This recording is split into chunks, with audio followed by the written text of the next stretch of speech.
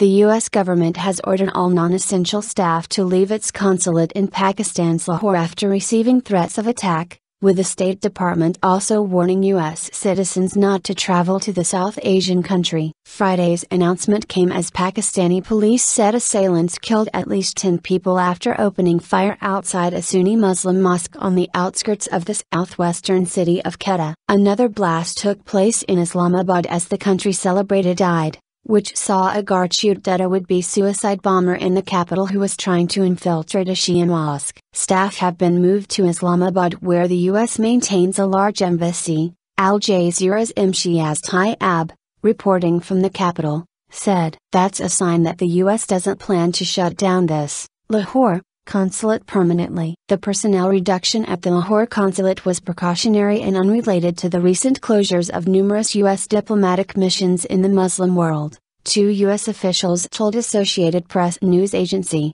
speaking on condition of anonymity because they were not authorized to discuss the order. The decision comes as Pakistan celebrates the festival of Eid al-Fitr, marking the end of the Muslim fasting month of Ramadan, and a day after a suicide bomber killed 37 people at a police funeral, also in Quetta. Credible threat, a senior State Department official said in a statement. We are undertaking this drawdown due to concerns about credible threat information specific to the U.S. consulate in Lahore. U.S. Embassy officials said there was a specific threat to the consulate in Lahore and they did not know when the embassy would reopen. Threat reporting indicates terrorist groups continue to seek opportunities to attack locations where U.S. citizens and Westerners are known to congregate or visit, the State Department wrote on its website. Friday's measure comes 2 days after the evacuation of staff from the U.S. Embassy in the Yemeni capital, Sana'a, and a recommendation to U.S. citizens there to leave. The U.S. shut nearly 24 missions across the Middle East after a worldwide alert to its citizens last week. It gave a warning that Al-Qaeda could be planning attacks,